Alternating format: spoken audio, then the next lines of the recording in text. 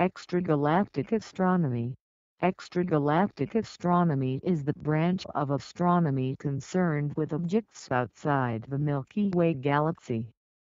In other words, it is the study of all astronomical objects which are not covered by galactic astronomy.